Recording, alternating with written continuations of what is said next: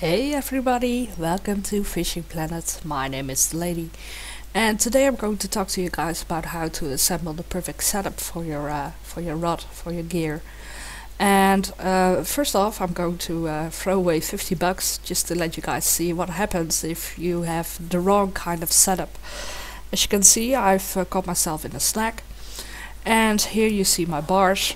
It's this is the line, and it has 3 bars left. Then it's my rod. Obviously it's lower because my rod is stronger, but then here's the reel, and you see that it's a little bit higher than the line, and that's because in my current setup my reel is the weakest link instead of my line. What I've done is I've applied a heavier line onto the reel than the reel can handle. So this is what happens if I start to pull in. You see here, this one goes in red the moment that I try to reel in line.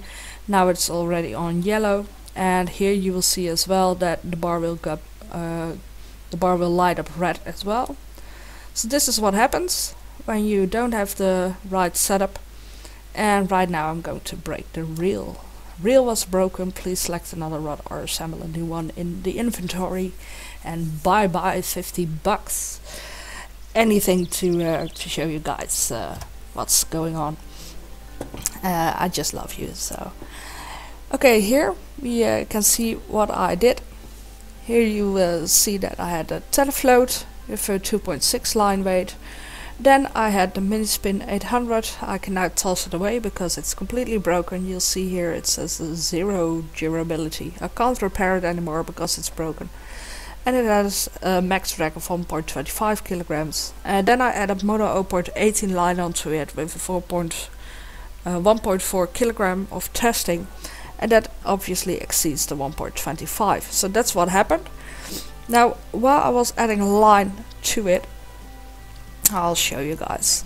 I already got this message: line is too strong for the reel, there is a risk of damage. So every time you get that message, please put on a different type of line that has a lighter test weight than that the max drag on your reel says, because this is $50 down the drain, and you could have saved yourself quite a lot of money. It's always better to have your line broken than your reel or your rod. So let's go home. I'll show you guys how to set up a perfectly balanced gear. Here we are going home. I'll drop everything in my home account. Here we go, and let's go to my home. Now this is my main, so you see quite a lot of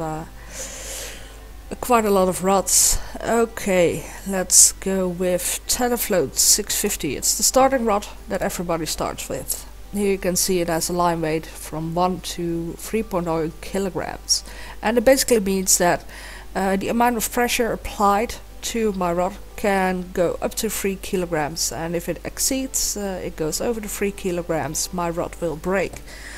Obviously we don't want to do that, and always the rod is or gear is assembled in like 3 pieces. First off we have the rod, second it's the reel, and third it's the line.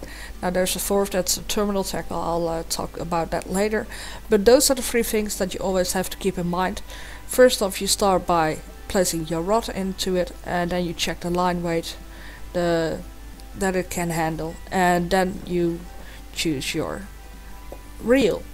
Now this type of rod needs a spinning reel, which is the upside down 7.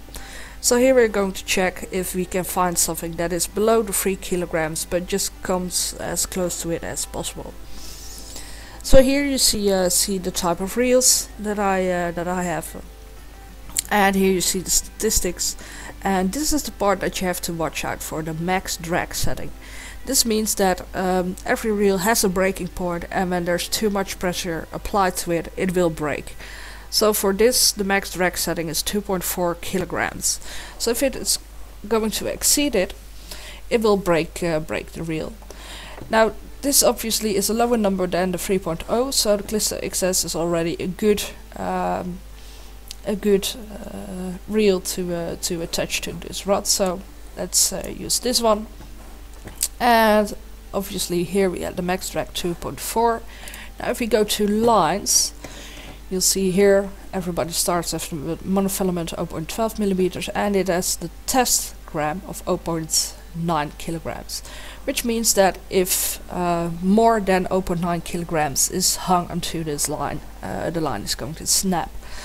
So we need to find something, a line that is below the 2.4 kilograms. Now we obviously could go with the lowest testing line, but we want to catch some bigger fish, so then it's always a good thing to take a line that's getting as close to 2.4 as you can get. So here we have the mono 0.2 kilograms. It has a testing of 1.8 kilogram. So that's a great thing to have. So we're going to attach this. Now when you're adding line to your reel, you always get this pop-up, and standard it's placed the scissors, this icon in the middle of it. Now if you want to attach as much line as possible onto your reel, grab it, drag it all the way to the right, and only then hit the cut button. If you don't, you'll apply less line onto your reel, and you can't cast out as far as you can. So we're going to cut it. Now onto the terminal tackle. Now remember, this is a floating rod, so we need a bobber, and we need a hook and bait. Now there, starting off, we have several kinds of types of bobbers. And well, you have floaters, and we have the slim and the oval and the chubby. Now the oval ones is the ones that we start with, so let's add that one. I simply like this color more than the brownish one. And then of course we need a hook, so just have to scroll down. Say we go with the hook number 1, and then we need bait. So now here is another thing that you have to watch out for. If you check the hooks, you'll see that it has a max floating weight. And with the chubby bobbers, it's high, same with pear-shaped and others. With the oval, it has a floating weight of medium, and slim and sporting float bobbers, they have a floating weight of low. So it basically means that if I am to attach heavy bait onto it, I'm going to get problems. Like now, right now we're using the oval bobber, and if I were to add medium cut bait, I get the message, bait is too heavy for the bobber and it will sink. Please choose something else. So what you would need to do is either change your bobber, change it with a chubby one, or change the bait. Now let's try small cut bait, but again we get the same message. So small cut bait, here you can see as well, it is medium to heavy weight, and the medium cut bait is the heavy one. But if we were to go for bread, you see that the weight is light, so if I were to attach bread to it, it will be perfectly fine. So that's for telescopic rods. It's telescopic and match rods. It's one of the 2 divisions that we have in the rod section. I'll show you guys how to deal with spin casting. Let me first drop everything in my home again. Now spin casting rods, what they do is they use lures instead of bobbers and baits. So let's go find a spin casting. Here I have the value spin 190, and you can always tell the difference between a floating rod and a spin casting rod, because on a spin casting rod one of the statistics that's added is the lure weight. Now you won't find these on any of the telescopic rods or the match rods. So Telefloat it won't have the lure weight, and this value spin does. So here it says line weight 3.5 kilograms. Now this is a spinning rod, it's not a casting rod, so we once again need the upside down 7, and we need something that's just a little under the 3.5 kilograms. Now here you can see we have the Aspero Slim 1500, which has a max drag of 2.9 kilograms, so that one would be a good fit for us. Now onto lines. Remember, it's first the rod, then the reel, then the line, and it has to be under the 2.9 kilograms of the reel. So here we have 2.7, which is awesome. Let me check if I have, yeah, that one can go onto it, and we're going to cut it. And now onto the lures. Now there are different types of lures. First we have like jig heads, and you can apply crawls and grubs and worms and stuff like that to it.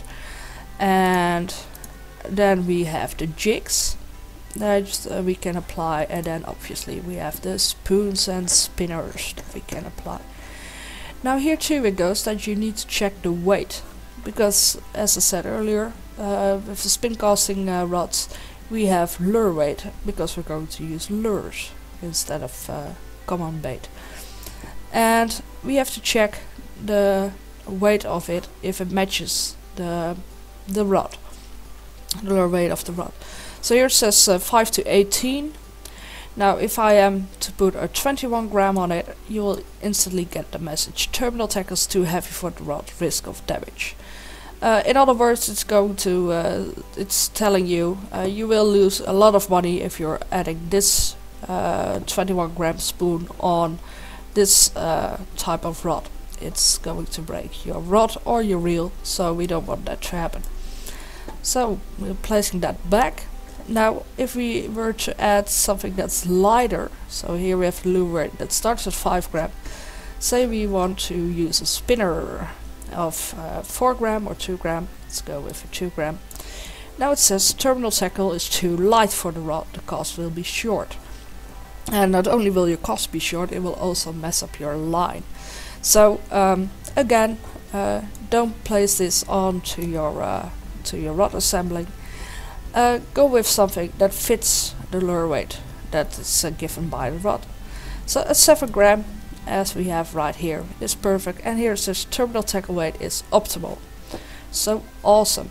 This is something that we can use, and because now we got a message that it's optimal, you know you're good to go with your spin casting rod. So that's basically it. Please save yourself some money.